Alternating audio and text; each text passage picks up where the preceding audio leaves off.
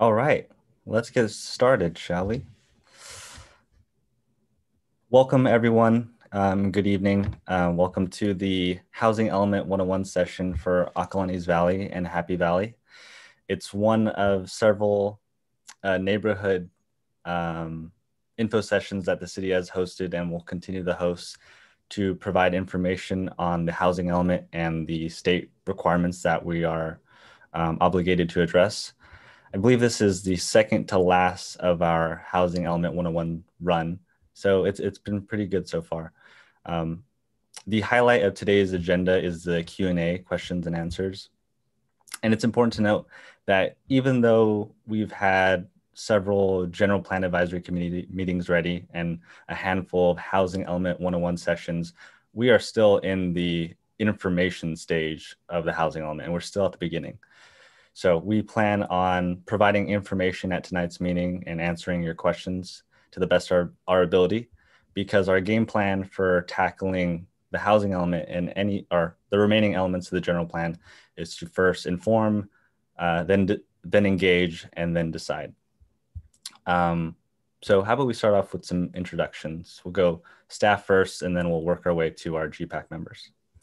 I'm Jonathan Fox. I'm an assistant planner with the City of Lafayette, and I've been with the city for a couple years now. My name is Renata Robles. I'm also a planner with the Lafayette Planning Department, and I've been with the city for a little over a year. I'm Greg Wolf, the planning director. I've been with the city for 24 years. I'm Diana Elrod. I'm the city's housing consultant, and I've been working for the city for about 16 years, including through, this is, I think, my third housing element cycle.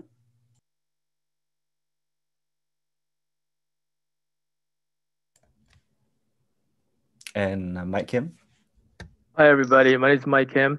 I'm your GPAC representative for Happy Valley and Acalanes Valley. Just a little bit about myself. I've lived in Lafayette for 23 years with my wife, Sarah, and our children. For work, I work for a large global infrastructure development placemaking firm headquartered out of Sydney, Australia. Some of you may know that my family also owned Sienna Ranch, which is at the very end of Deer Hill Road, and it's an experiential learning facility generally for the youth, where we try to provide a very safe, wholesome environment for kids to experience the outdoors. And with that, I'll hand it over to Chris. Is that right? Hi, I'm Chris Lee. I'm the chair of GPAC. I've lived in Lafayette for 25 years. My husband and I moved from San Francisco, and one of our main goals was to be able to walk to BART. So I live 18 minutes from the BART station. We can walk. We also have a business in downtown Lafayette. We are members of the Chamber of Commerce. Our son went to Burton Valley, and I welcome you all tonight, and I'm very interested in hearing your feedback on our presentation and also your questions. Terrific. Thank you all for the introductions. So now we'll move on to the staff presentation portion of the agenda, which is a video that we've prepared to set the stage and provide an introduction to the housing element. So I'll share my screen and audio. Feel free to adjust the volume on your end.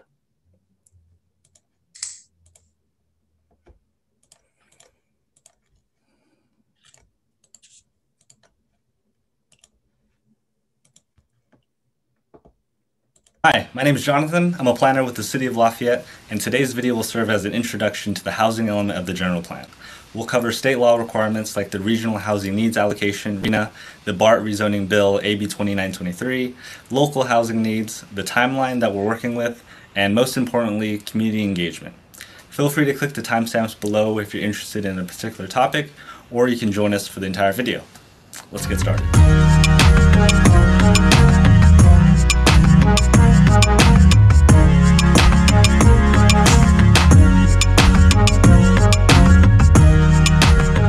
This is the Lafayette Design Project. Published in 1961, it set the stage for decades of careful planning to envision how Lafayette would grow.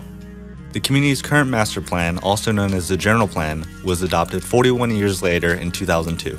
The new General Plan will be the blueprint for how Lafayette will look, feel, and grow over the next 20 years. It will determine how the city shapes decisions on everything from growth, land use, housing, circulation, open space, noise, safety, and infrastructure. While these topics are discussed in separate chapters called Elements in the General Plan, they are all interrelated, and together they will shape growth and development policies for the next 2 decades. So think about this. 20 years ago, when we last did our general plan, there were no cell phones, there was no internet. And so we need to update this. And the things that are new to refresh is we have climate change, for example. We have new overflow traffic from Highway 24 from mobile apps. We have diversity and equity and inclusion issues that we want to include in this new general plan. Lafayette's last comprehensive general plan update was completed in 2002 with a 20 to 25 year horizon. The City Council has initiated this current update to address the current and future needs and values of the community. The current general plan encourages the development of a variety of housing for people of all incomes, the preservation of neighborhoods, and housing opportunities for all, regardless of race, age, gender, sexual orientation, marital status, or national origin.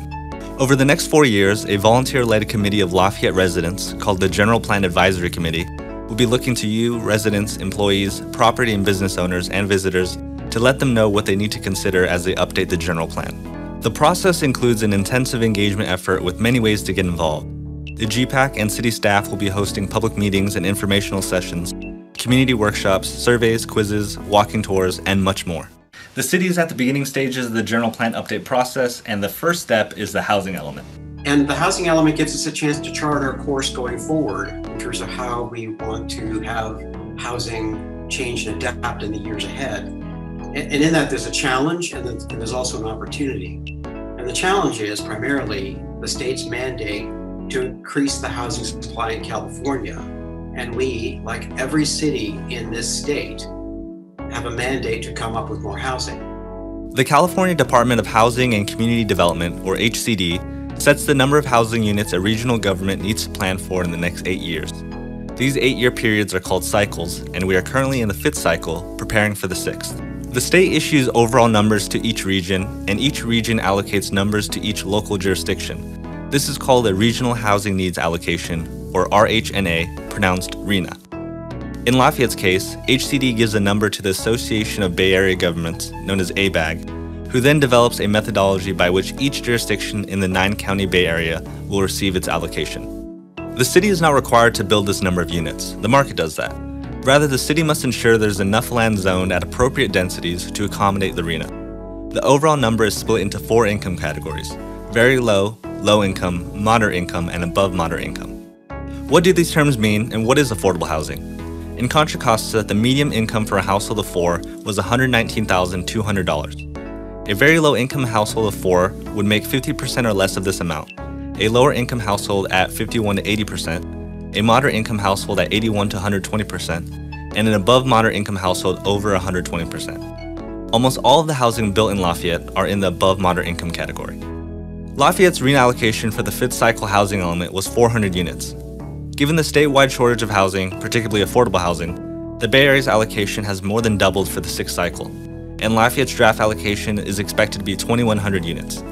ABAG will issue updated allocations in the spring of 2021 once HCD signs off on the draft methodology adopted by ABAG.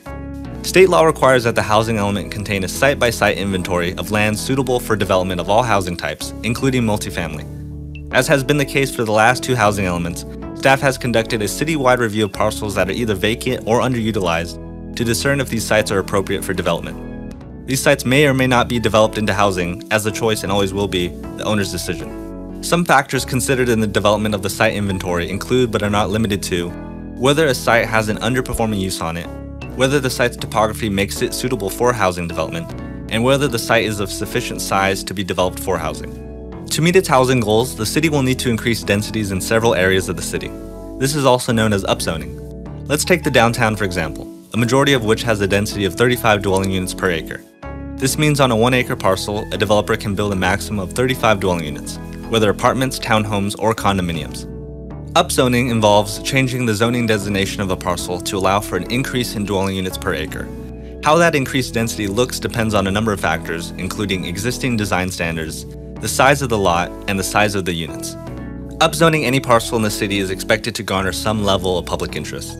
Does the city concentrate development in downtown? Should density be evenly distributed across the city, or should we only increase density near BART? Where, how, and to what extent the city increases density to accommodate the plus 2,000 units will be a key conversation for the housing element update. AB 2923, signed into law by the governor in 2018, requires that properties owned by BART around its stations be upzoned by local jurisdictions to at least 75 dwelling units per acre and at least 5 stories in height by July 1st, 2022. The BART parking lots totaling about 11 acres on Deer Hill Road will need to be upzoned to accommodate approximately 825 units, or these units will have to be built somewhere else. Rezoning these parcels for compliance with AB 2923 will also aid in reaching our RHNA allocation. The housing element will discuss much more than just the state law requirements like AB 2923 and RHNA. It's also a great opportunity to come together, look at our existing housing stock, and assess our needs moving forward. The community will collaborate on programs to expand housing opportunities to those with lower incomes, seniors, persons with disabilities, and the homeless. It's an opportunity to brainstorm ways to incentivize developers to include more affordable housing in their projects and to help promote the construction of accessory dwelling units. The reason the housing element is being updated first is because Lafayette must submit its draft housing element to the state by the end of 2022. The housing element is the only piece of the general plan that is legally required to be certified by the state. HCD will review the proposed goals, policies, and programs to ensure Lafayette is doing its part to create safe, stable, and affordable housing opportunities for all segments of the population. 2022 may sound far away, but there's a lot to do before then, including gathering community input, drafting the document, getting feedback from the public, and conducting environmental review. If the city does not have a certified housing element, Lafayette could lose more local control over how and where housing projects get built, and could lose out on funding for infrastructure projects, receive substantial fines, and more. The general plan update is going to affect every member of the community, so we put a high priority on reaching every stakeholder possible. So we'll know we have a good housing element when the community has really had a chance to work through the process, to learn about it, to talk about it, to work through the complexities of it with their neighbors, including those constraints of state law requirements, and then ultimately to have come together for a collaborative solution. Opportunities to learn more about the housing element and provide input on the process are just beginning. The city has scheduled a number of info sessions based on geographic region and interest group in the city, so please pay attention to those. Feel free to visit planlafayette.org for those login details, and also visit our engagement platform, Engagement HQ, to participate in our weekly activities like polls, surveys, quizzes, and mapping activities. Thanks for joining us in the housing element video, and we will continue with the general plan. And I think that Lafayette rises to the occasion, and I'm sure we'll come up with something that works well for our community.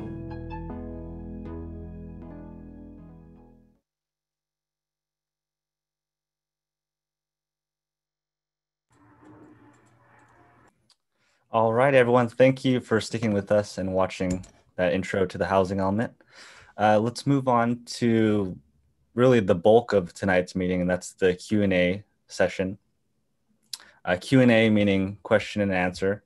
So a couple things to note. We have around 70 people as attendees in tonight's meeting. So when we bring in attendees to become panelists, we'd appreciate if questions are concise and questions are actually questions. So there are opportunities to provide comments and to provide ideas and feedback, and we certainly need all of that feedback, and we've created a place just for that. It's our digital engagement platform, Engagement HQ, which you can navigate to through planlafayette.org. I'll show how to get to that a little bit later. But tonight's focus is questions from our attendees and responses from our panelists. So Renata will bring in our panelists, and feel free to unmute yourself and ask your question. So first we have Kathy Merchant.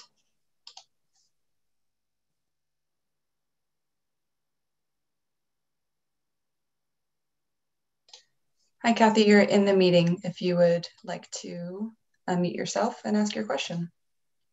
I did not intend to ask a question, so Okay. I'm sorry. I was going to say, however, that Chris has been doing a fantastic job at all of these. That's what I was really going to say. But no question. I'm just listening. Thank you. Thank you. All right, just one moment. All right, we have Donovan Jenkins.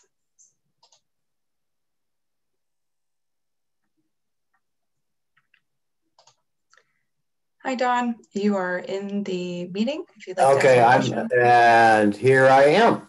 There we go. Just a question in regards to the West End. I'm curious as to what plans people might have in regards to the property opposite the Oakwood, the 60 acres.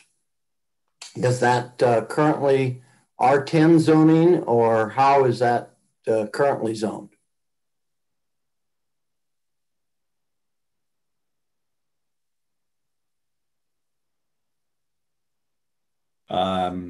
Happy to look it up, but it is either LR5 or LR10. So the single family residential districts all begin with the R designation for residential and are followed by a number, be it 10, 20, 40, and that indicates a minimum lot size of 10,000 square feet, 20,000 square feet, 40.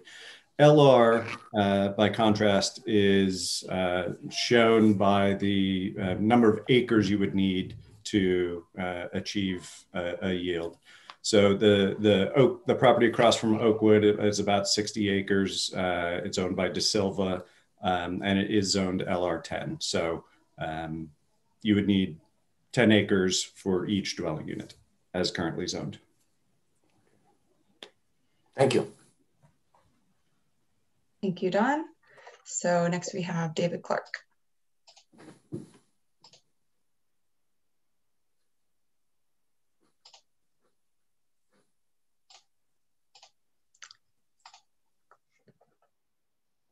All right, David. Hi, everybody. Go ahead and ask your question. Thanks, Renata. I've been playing with some of these numbers, as Renata, as you pointed out last night. I'm not getting them right all the time, but I have two questions. I think they're both fairly quick, but I went online and looked at the major project website, or the major project section of the website, and I created a simple spreadsheet. I went through and listed all the properties that were on there, all the units that were involved, and all the below market units that were described on that site. And there are 6 properties on there that have no below market or affordable units indicated. They come out at 0. My question is, are they correctly 0? And I can tell you which 6 those are. It's 942 doing a project called Chestnut Townhomes, Lennar Homes 6, Samantha Townhomes, and Valley View. A couple of those are pretty small, so maybe it's a size issue, but Valley View shows 42 units. So that question is, are those zeros correct? And if so, how do you achieve those zeros, or why are they 0? And a second question, which may or may not be related, but what I was trying to get to by looking at those, by arraying those numbers, was what the below market percentage is across the board. If you take those numbers and add them up, now granted, some of them are 0, the percentage is a little over 17%. And what I was trying to figure out was, is that number going up because of state density bonus law? It's hard to tell because there aren't any dates on that chart. So that part of it's hard to tell. But it occurs to me that another way to achieve more affordable housing is to change the inclusion ratio. So my second question is will there be a consideration to changing I think that's the right term, the inclusion ratio from what I think is currently 15% to something higher? So those two, why the zeros? And then is there any consideration in the process going forward to increase the inclusionary ratio? I think there were a couple other questions in there too, David. Thank you for those. And we can always count on you. I think you're attending all of these, which is great. You're getting so engaged and informed. And you're right. We will be bringing forward to GPAC and sharing out the kind of historic production that has happened over the last 10, 20 years. You did it yourself. You went online to our major projects page and culled those numbers out. Some of those you point out are small projects and thus do not trigger the city's inclusionary housing, which kicks in at 7 units. So yes, some of those should be zeros.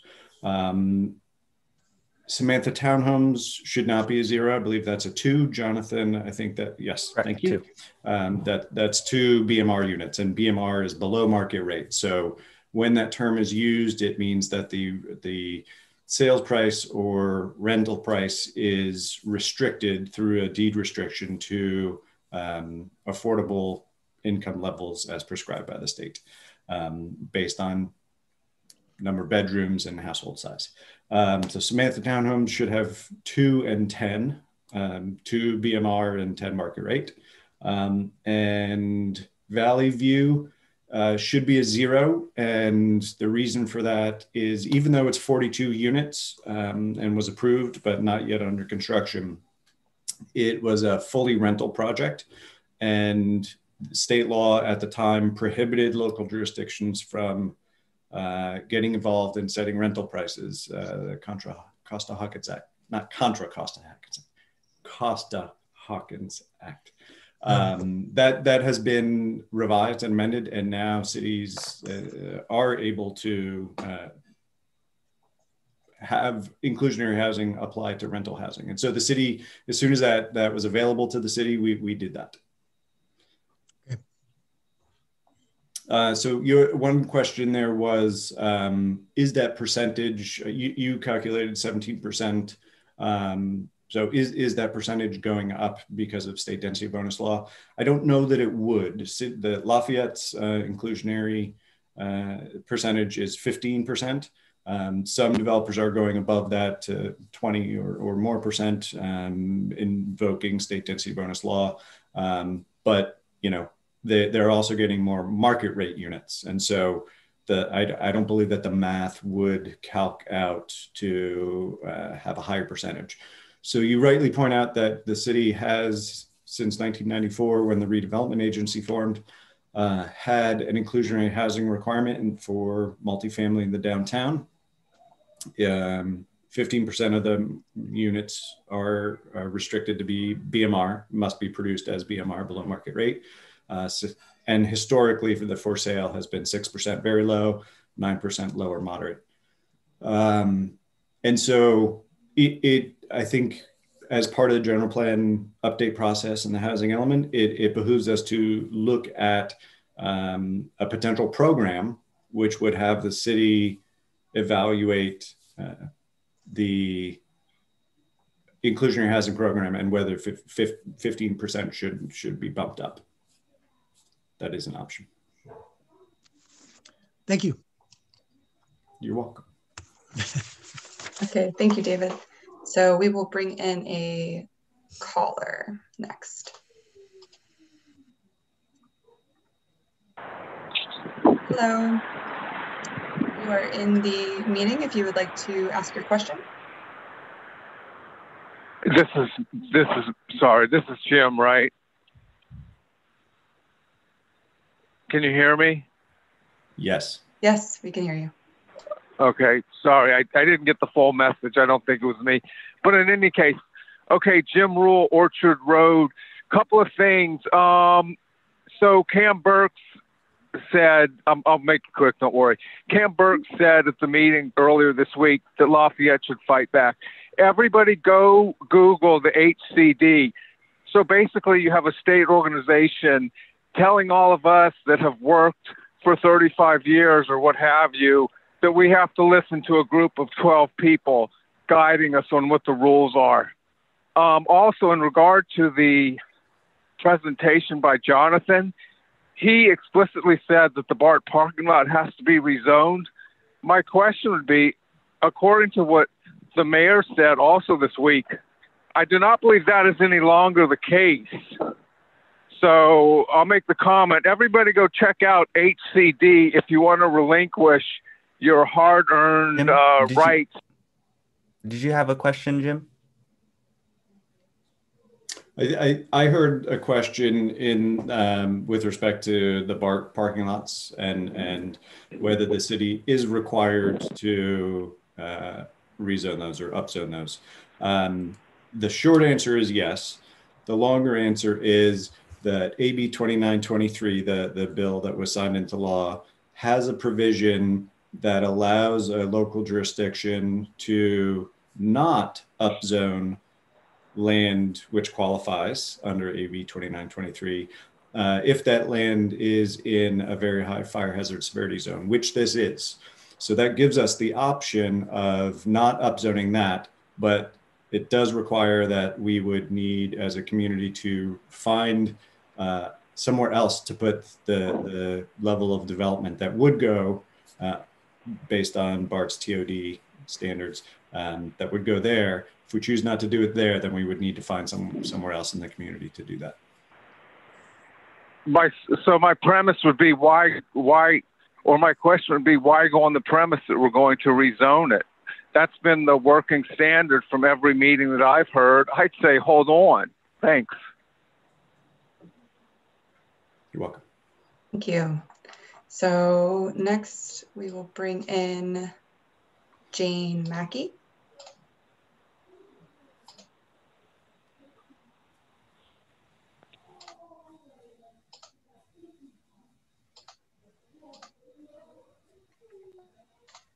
Hi, Jane. You are in the meeting. Please feel free to ask your question. Great. Thanks so much.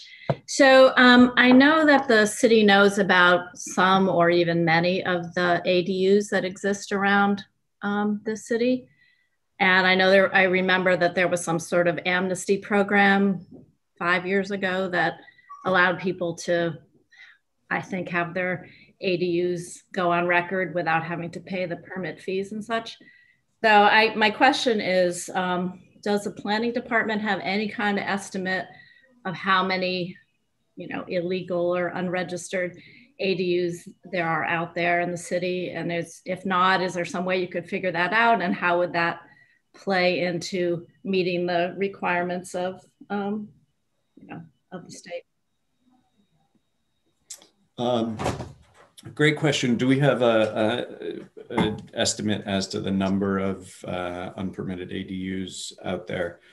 We really don't. We don't have much information to go on. I mean, on occasion you'll see something in a listing with describing a granny flat or a au pair unit that wasn't permitted initially. And so the amnesty program, which the city launched a few years ago, was largely superseded by changes in state law housing package that three particular bills that kind of got combined and changed housing law in some complex ways, but the short of it is that it made it very much easier to get permits for ADUs and junior accessory dwelling units as well.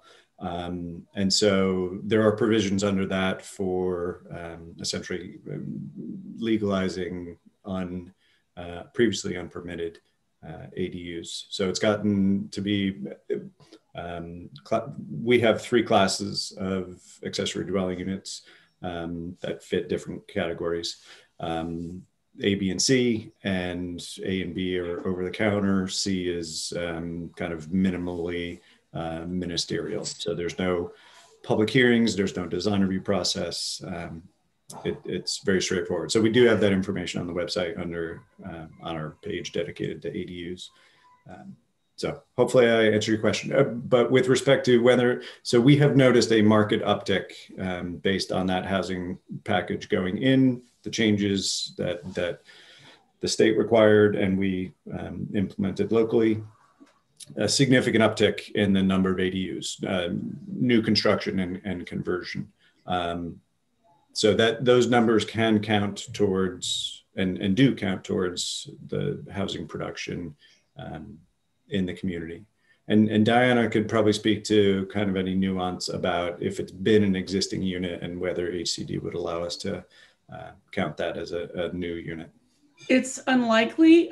Basically, they're going, the rule of thumb is that they're going for new construction of units. For the same reason that, generally speaking, it's very difficult to count the preservation of units, like an apartment building that's made affordable, like permanently affordable, because the rules for those kinds of things are so onerous that basically most jurisdictions can never meet them, those requirements. So I would say that the ones that might be quote unquote an amnesty wouldn't probably count, but we can count typically new units that we going forward that people for whom people apply for a permit. Okay, great. Thank you very much. Thank you. Next, we will bring in Martha Clark.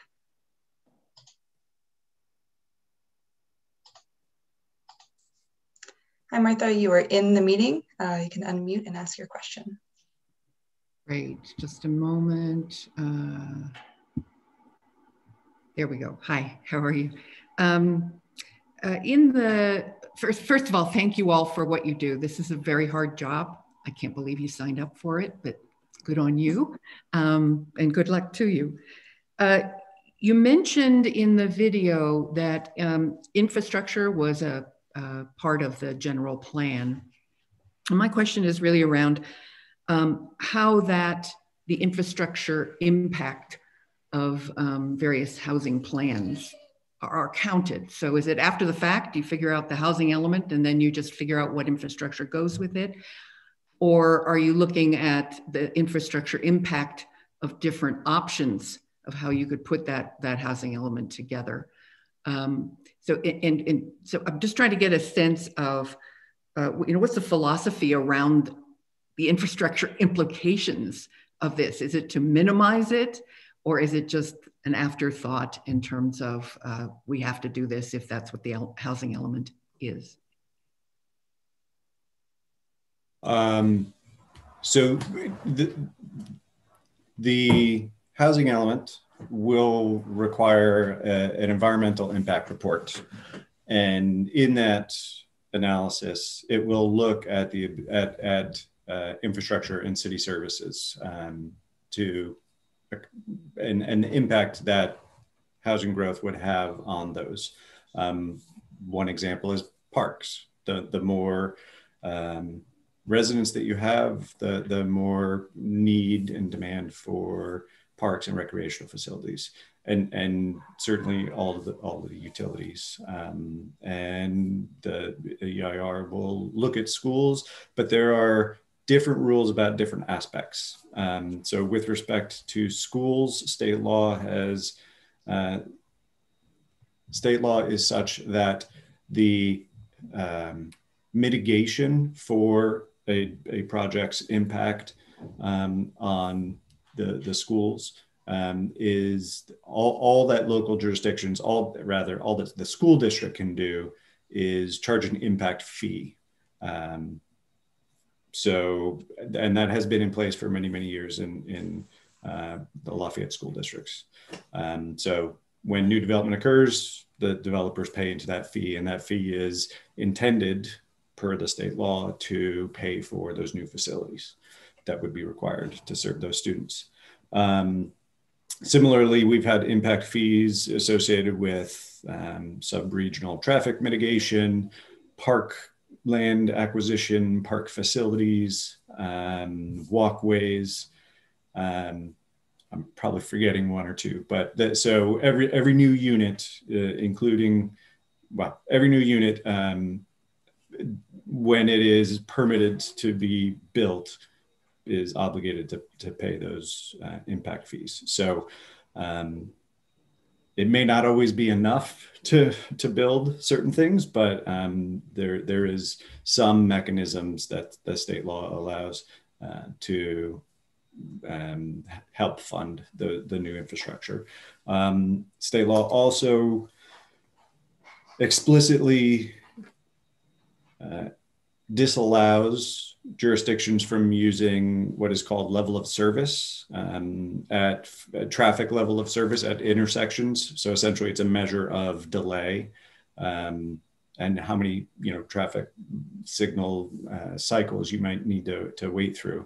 That has historically been used as a metric, and one mechanism gives it a letter grade, A, B, C, D, E, F.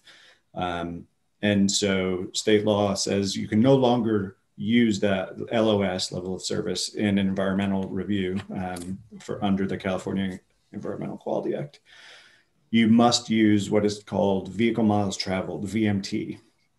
And I think from a very high level, it is intended to reduce greenhouse gases. So transportation sector being one of the top two sectors of production of greenhouse gases, VMT, reducing overall VMT, and the target currently is 15% reduction.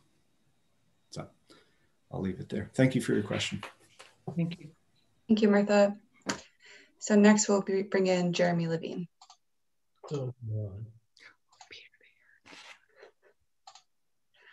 And while Jeremy's coming in, I invite any of the team to correct me if I say something incorrectly or to add additional detail or nuance, and I will try to shorten my answers a little bit. I do have to leave at 7 to go to my next city meeting.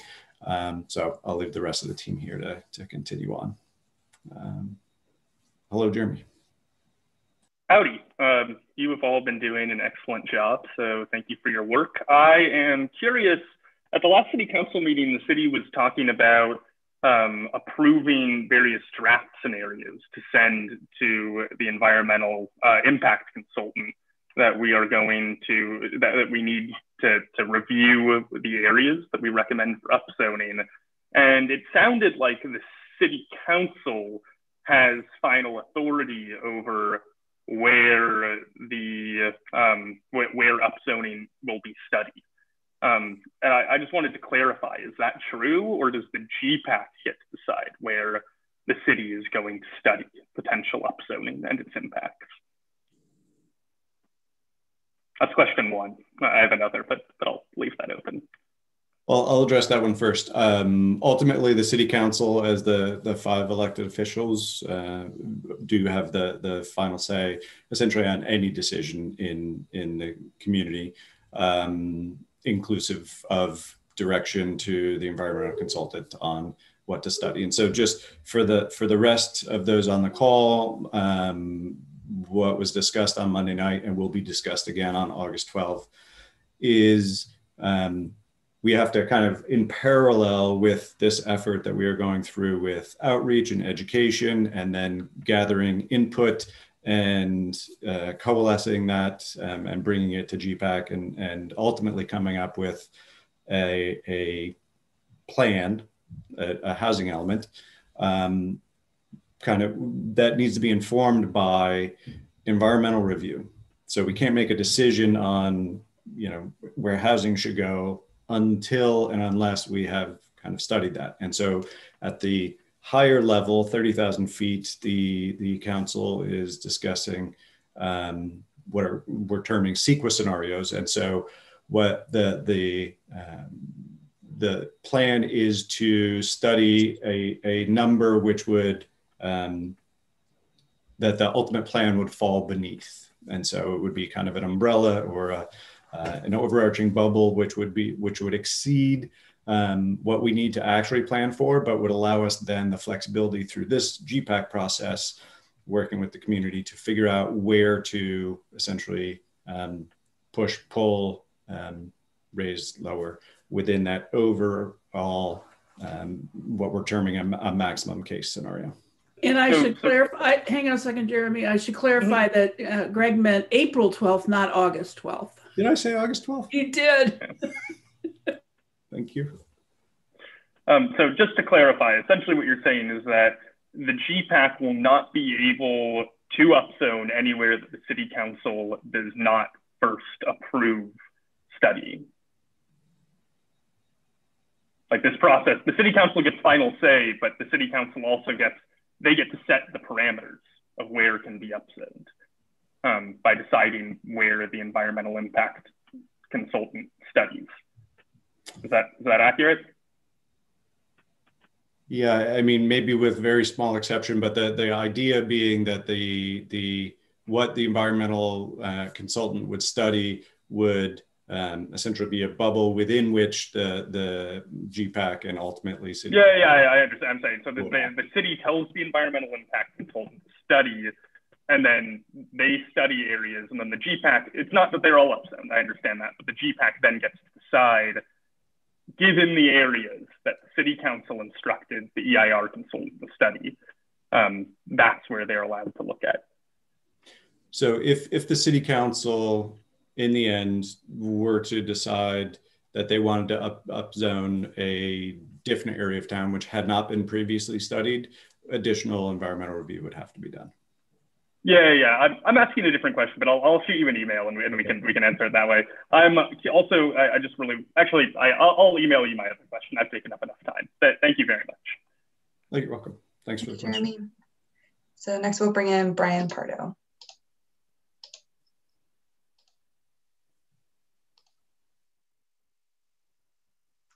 Hi, everyone. Can you hear me? Yes, we can. Great, thanks. Hi, my name is Brian Pardo. I live on Glen Road. And I had a question, I guess it's about procedure.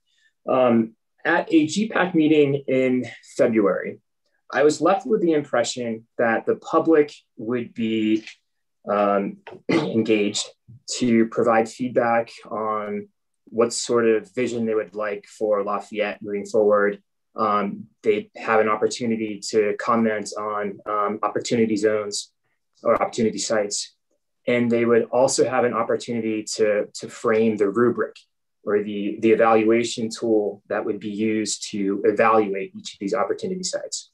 And once that was done, GPAC would take all that data and sort of form it into a recommendation that would be passed to the city council. So if my understanding is correct, I'm a little concerned because at the city council meeting on Monday, the mayor wanted to take a vote with the city council to send several studies, I think they're termed CEQA studies, to the environmental consultant for a review, basically to kick that process off. But my concern is that effort, which ultimately failed, would have short-circuited the public comments and the public feedback, as well as give momentum to some scenarios that weren't formed on the basis of public opinion.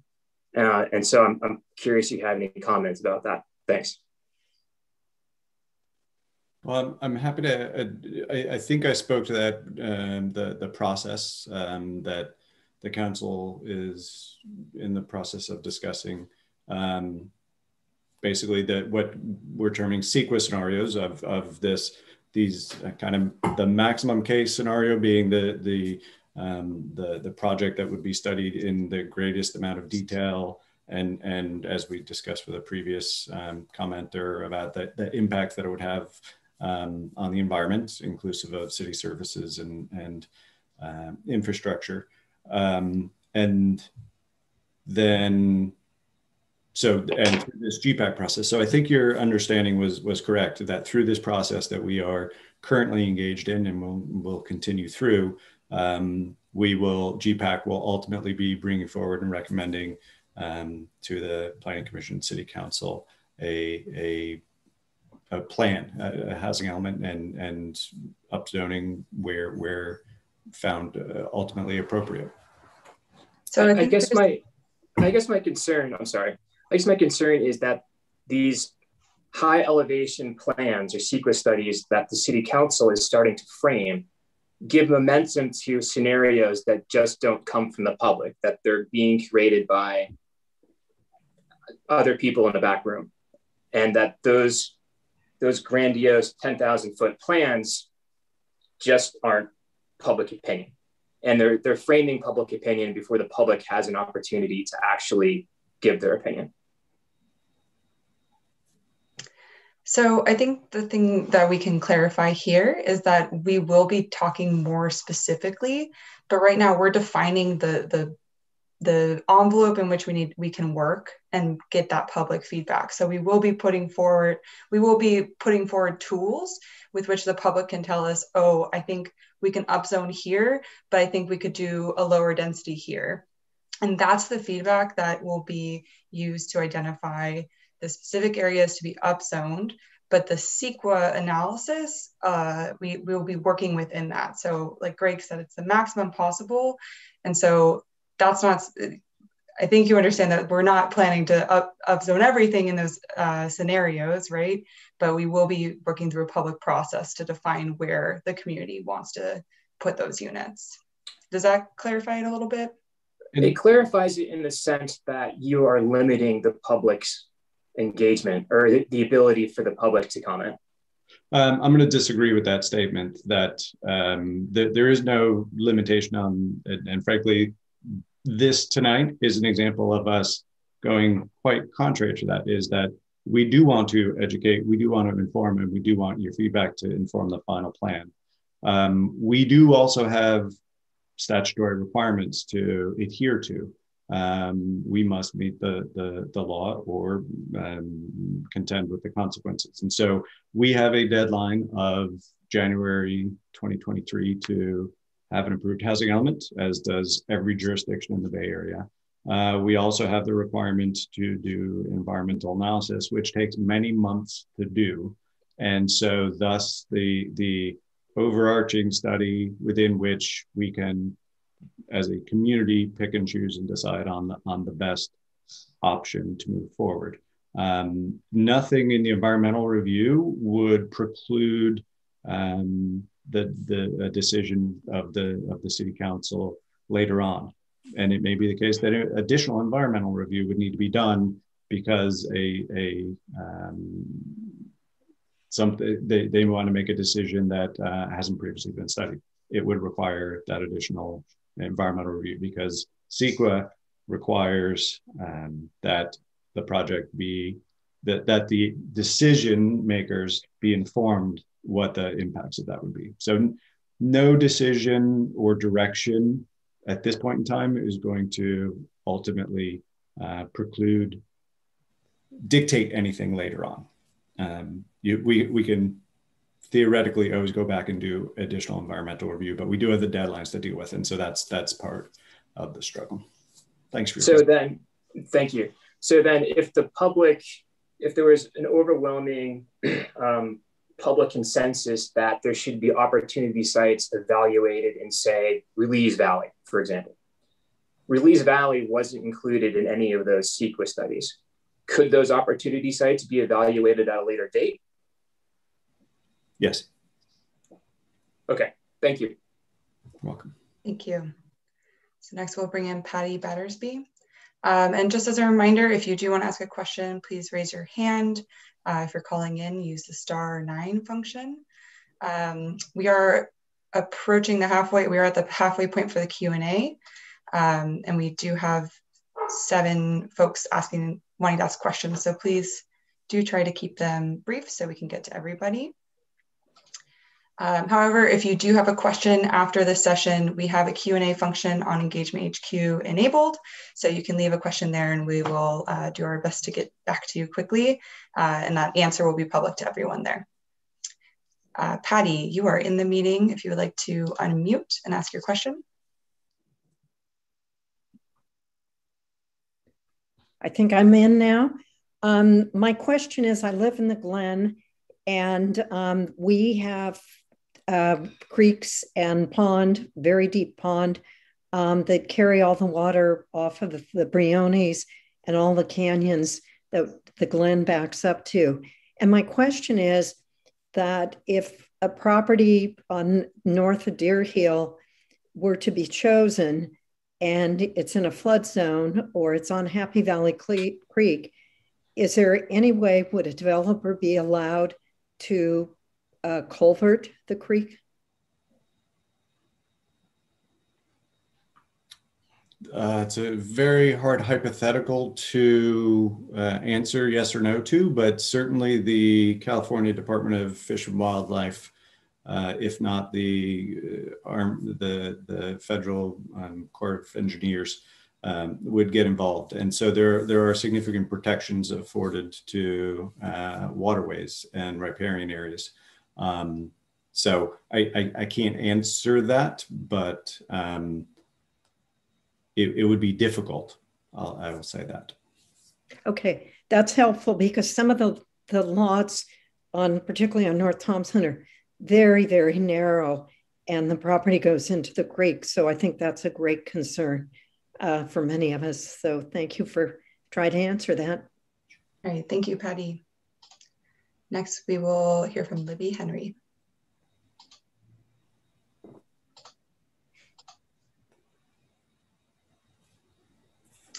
Hi, Libby, you're in the meeting if you would like to unmute and ask your question. Okay, there I am. So I wanted to ask, and I've had discussions with Greg about this before, the arena numbers. Now, are those something that the GPAC or I don't know what the Planning Commission, they don't seem very reasonable to me, particularly when you compare it to, for example, Orinda or Moraga, our neighbors. I mean, this is over 5 times what our previous one was. And I'm just wondering, is there a process or is there a contact to, question where did they come up with these numbers for Lafayette? And I mean, I remember that, I guess it was in November, they said 1,600 and, in 1 month it jumped up 500 when everybody assumed it was going to go down actually. And it's just, I don't know if there's any part of the general plan, committee that, looks at these things or any part of the, departments in the city of Lafayette that does. Diana? Yeah, sure. I'm happy to answer that one. The numbers were allocated as was shown in the PowerPoint that Jonathan shared. The allocation for the Bay Area of 441,000 units was allocated to ABAG, and ABAG's job, is to distribute them amongst all the jurisdictions in the Bay Area. And they convened a housing methodology committee, which is made up of representatives of every county, stakeholders, and others. That it wasn't specifically ABAG that came up with the methodology, although they provided the technical support for that. It was HCD, right? No, the HCD sent the units to ABAG, and ABAG distributed them through the Housing Methodology Committee. At this point, and the reason it went up was because some changes were made based on some equity concerns about certain jurisdictions that have, I should mention, and Lafayette wasn't really one of them, that concerns about equity and historically segregated populations. And so there's a variety of jurisdictions that actually received a lot more units, but they did actually add some additional factors included in that would focus more on accessibility specifically to transit. And because there's a BART station in Lafayette, that's a big reason why those numbers went up. Now that methodology, we're talking about 2,114 units at the moment. This is not an official number, but it's what we have to run with right now in order to keep moving with in the timeframes that we have statutorily required. And so what happens is that when the state approves what ABAG did as a distribution, then we'll get our so-called official draft number, which should be sometime this spring. And we assume it's probably going to be the same number, 2114.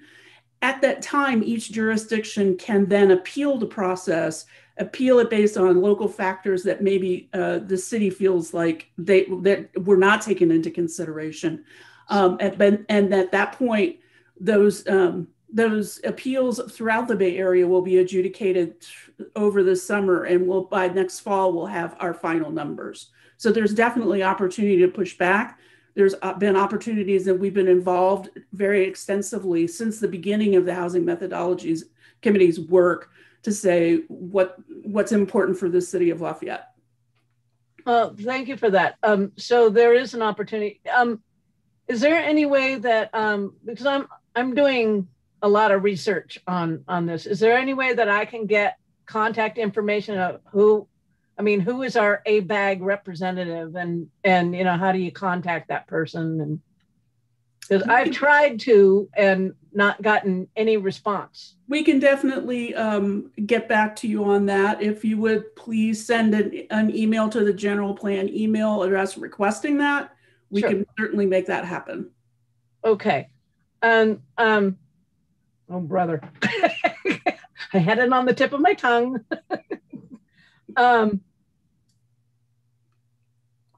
Well, I guess I just lost it. You can always email us a question. That's fine. Yeah. Or we could take another question. If it comes back to you, you can raise your hand again.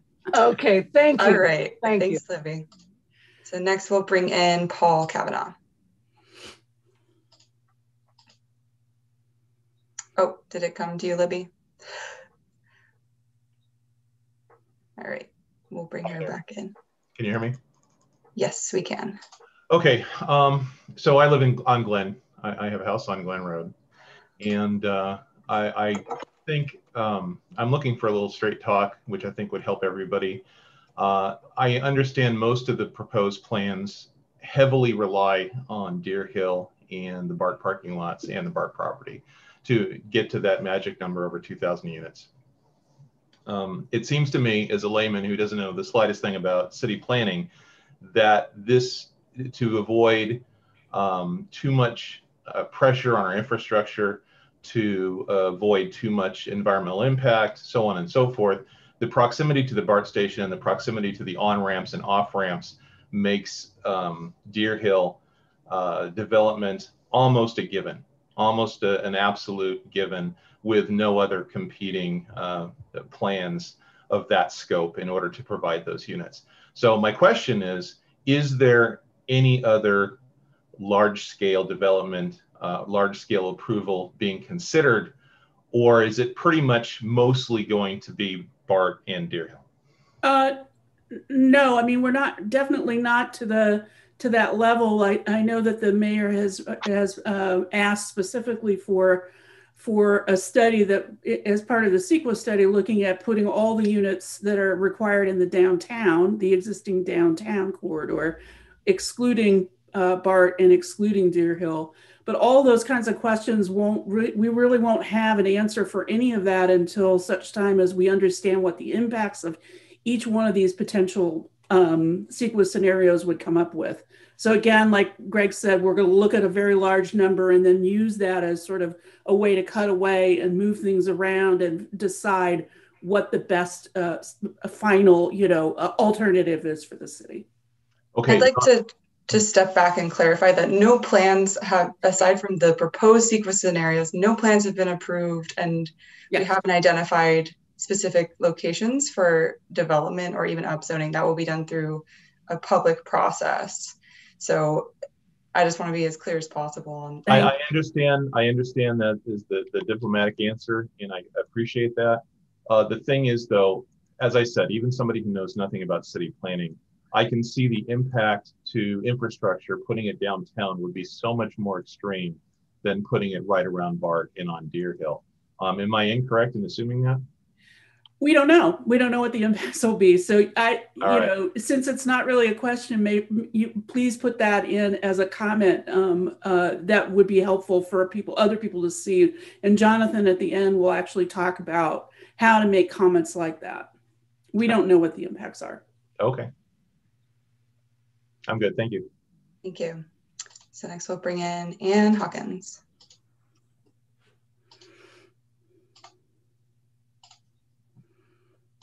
All right, Ann, you are in the meeting if you would like to unmute and ask your question. Okay. Am I unmuted? Yes, you are. Okay, I've been on before, and one of the questions I had asked was, well, I'm going to get to that later. I'm wondering if you guys have started getting the sense that many people feel this is too many housing units for the size of our city, and many of us are concerned because we already have housing that hasn't been finished. And once that is finished, there's going to be a huge impact on our traffic. So then when that happens, and then we have to put all these more units in, again, it's going to be further impact. Would any of you be willing to help with an appeal to RENA and an appeal to that mandate? I think that, you know, it's a statutory requirement. That's a question that it would be best posed for the city council. You know, staff's charge is really to make it work. And the consequences of not having a certified housing element are very dire, could be very dire for the city. And so if there is an effort to appeal the process, et cetera, we have to continue on as before. So I think that your best bet is to make a pitch to the city council and or make comments on some of the engagement HQ section. Okay, that makes sense. And then the other question I had is, last time I asked about developers, assuming we're going to have some amount of housing, and hopefully there we can appeal the amount of housing they're now suggesting. But assuming we are going to have to put some housing in, the person who responded, I think he just left to a meeting, but he mentioned that we don't have control, or you don't have control over who the developers would be. Correct. And I wanted to hear more about that, because it seems to me that the best way for Lafayette to have housing units put in place that would keep the integrity of the city, but also you know, accomplish what we're trying to accomplish, would be to have people who are truly invested, that they live in this area, and they truly do, or they're not there for financial gain nearly so much as they want this city to be as beautiful and as functioning as the rest of us who live here. So I know he said you can't choose your developers, but why is that? And is there a way that we could change that so that we could make sure the people who are building in our town really will do the very best they can to make it look and feel like Lafayette has changed only for the better? Well, let's go back to sort of the beginning here. Is the job of the city is to create the environment in which development can occur. It does not build housing. It does not have funds to build housing, nor does it tell developers what to do. The decision to develop will always remain with the owner of the property. If the owner of the property wants to develop it, it's their responsibility to do their due diligence, get their own developer or whatever, and then they have to make a pitch to the city in the form of an application if they're going to do that. So basically, the only control the city has is what it does through zoning, through incentives for giving like affordable housing, fast track processing, things like that. That's all really a city can do. So in the sense of developer, since we could say these sites look great for development, but if the owner doesn't want to develop it, it's not going to get developed. Just because we are creating the possibility for development of 2,100 units absolutely does not mean that 2,100 units will be built. Oh, okay. Okay. That I was misunderstanding that. So what you're saying now makes it very clear to me that this is based on the people who own property. You're doing all your background research. You're trying to find out what the public likes, and people are giving suggestions. And if we're going to have to put this many units, this is how it would look good. And this is where it would be less environmental impact. Correct. But at the end of the day, you could do all this planning, and everybody who owns these properties where you have said this is where it should happen, they said, we don't want to develop, and then no units happen. That's exactly right. Oh, okay. Didn't know that. Okay. And within your question, I heard a a bit about the community character as well. So all developments are still subject to our design guidelines that we have in place, and that's a current practice, and it can be a practice moving forward. So those are kind of the architectural and more stylistic development practices that, you know, make up the Lafayette character, and those would still apply to future development. Because I've spoken to many people who will say, oh my goodness, it's so hard to remodel or whatever because Lafayette's so strict. So in that way, I guess we would be protected from some kind of units that wouldn't flow with the character. Is that what you're saying? Yeah.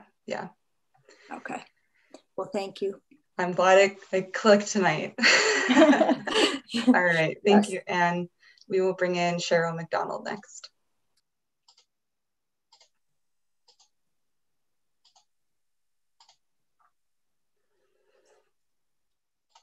Hi, Cheryl, you are in the meeting if you would like to unmute and ask your question.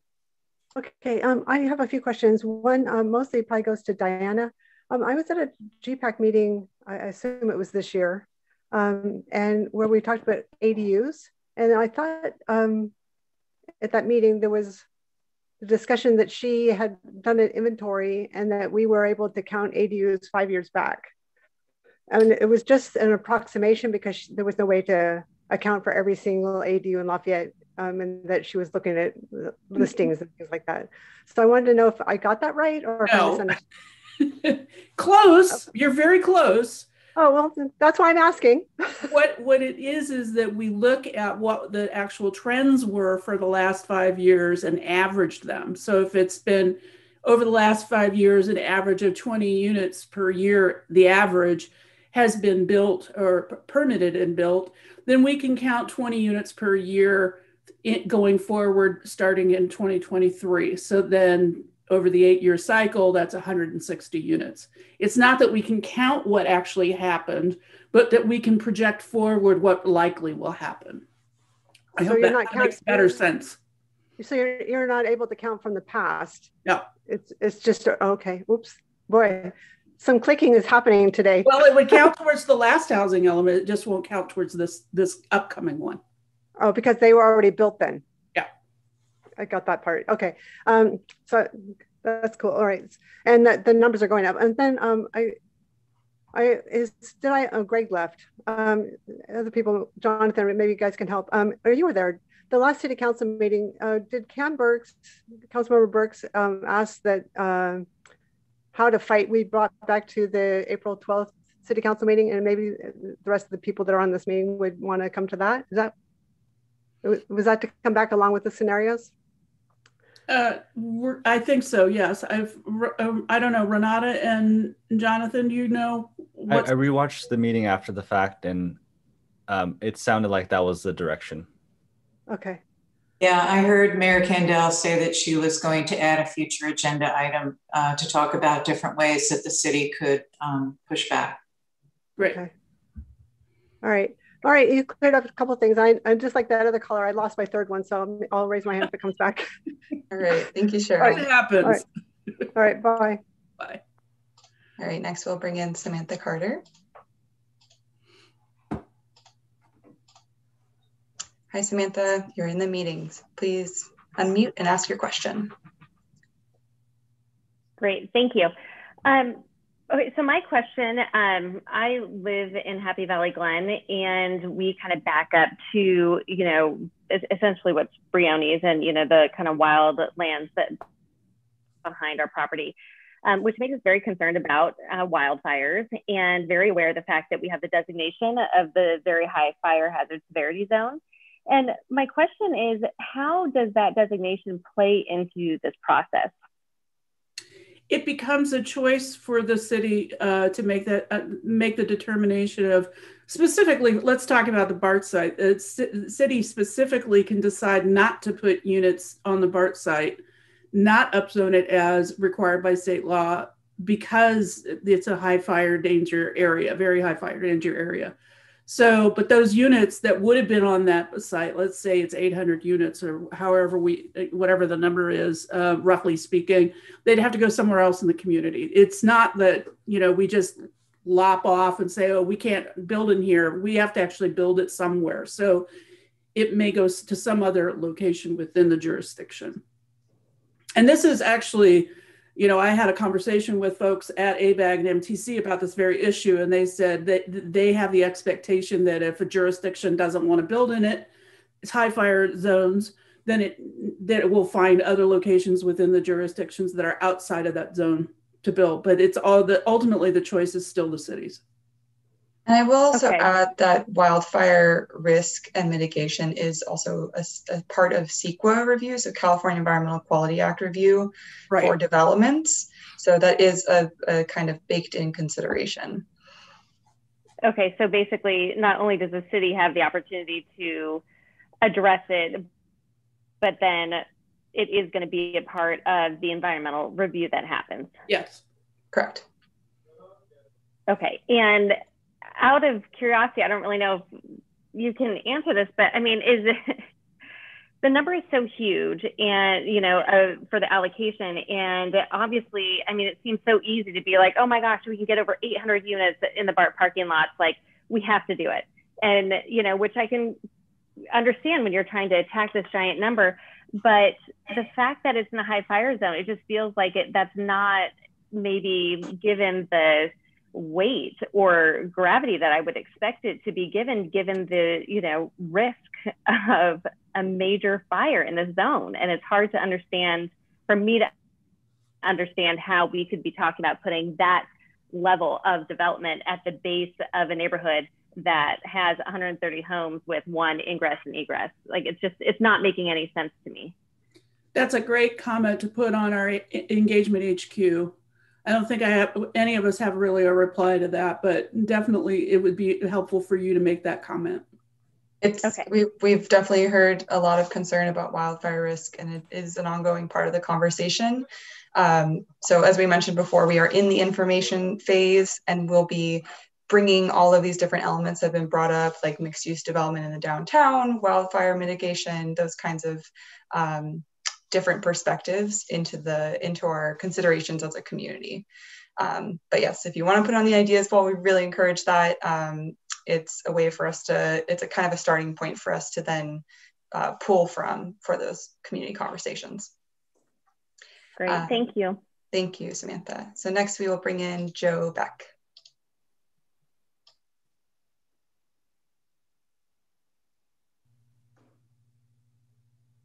Hi, Joe, you are in the meeting if you would like to unmute and ask your question.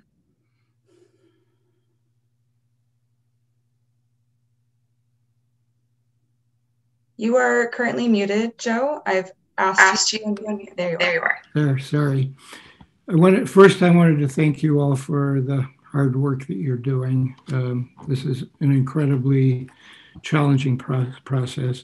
So my question is, has to do with AB 686, which basically requires that affordable units be spread around the city to overcome patterns of segregation. Mm-hmm. Are the planning folks able to get their arms around this one and get it into the process? Because it sort of goes, it has to be balanced with other needs like proximity to transportation and all of that. But basically, AB 686 is very clear about in order to overcome patterns of segregation, we should be spreading the affordable units around town. Well, it's not just a affordable unit. It's locating units where there are highest sources. So we haven't gotten to that analysis yet about where any of those units would go. That's something that will come later on. But you're right. I mean, AB 626 is really important for us to look at. For those of you who may not know, this is a new law that is to ensure that housing isn't put into neighborhoods where either additional displacement could occur, or in neighborhoods that are historically low income, that they should be that people in affordable housing enjoy the same benefits and amenities that other people do in the community. But we're not there yet. So, but we'll be looking at that. Basically, it requires that that affordable housing, that low-cost housing, not all be in the same area, in order to avoid patterns of segregation. And it seems like you would need to consider this early on rather than after you've made this potential decisions. That's a great comment, and I suggest you go on Engagement HQ and put it down. That's an important thing for us to consider. Thank you. So we will be providing a brief demo shortly on Engagement HQ. So I think we'll take one more question from Christina, who has not had a chance to speak tonight, and then we'll do our little wrap up. Thank you, Joe. Hi, Christina, you are in the meeting if you would like to ask your question. Thank you very much. Yeah, my question is what, sorry, it's so dark. What counts? Where's the deadline? Where's the start and stop of new housing? Because there's a lot of housing that's going on now. Right. And you know, some of it's just a hole in the ground. Do we get credit for that, or is this 2023 onward? That goes to how much impact we're really talking about. Right. And actually, that's a great question. And I appreciate you asking it, because actually there is even though the housing element starts the day basically that the city adopts it, which is basically January 2023, there is a 6-month lag here that if a project that's currently under construction or going to be under construction, it does not have is not basically habitable yet, or what we call it is it doesn't get its certificate of occupancy until after June 30th, 2022, we can count that towards our RHNA allocation for the 6th cycle. If the completion of the project happens before that date, it goes to the last housing element, the 5th cycle housing element as production. So yes, many of these things that are under construction may be able to be accounted towards the 6th cycle.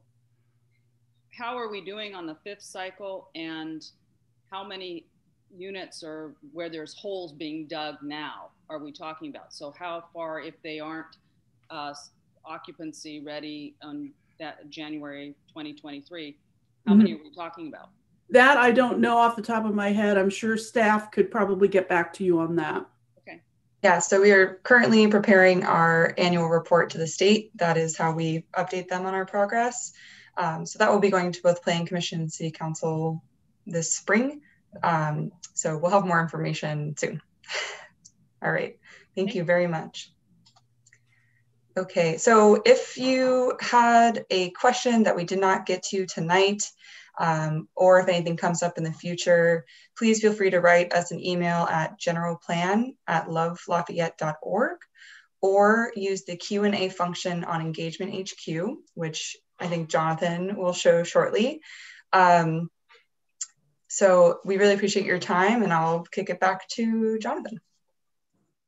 All right, let's start off with e-notifications, because tonight we are joined by Chris Lee and Mike Kim, who are on the General Plan Advisory Committee. And GPAC is the group that was created specifically to lead the city through the general plan and the housing element. They'll be charged with taking in public comment and forming recommendations for the Planning Commission and the City Council. So it's important that if you're interested in the process, to tune into those meetings.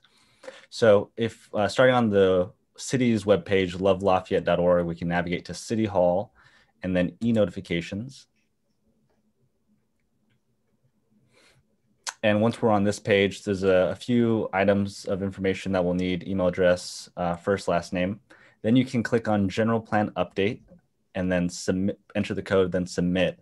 Once you fill out this form, you'll get automatic updates whenever there's a meeting involving the general plan. So important to stay up to date with information. Next is the website that is dedicated to all things general plan, and that's planlafayette.org. This is our hub for all the information about the general plan and each of the individual elements. So a bunch of great resources here. We have a library with resources, general plan, downtown specific plan, our previous housing element. We have frequently asked questions and answers about the general plan and housing element. We have action minutes from our previous general plan meetings.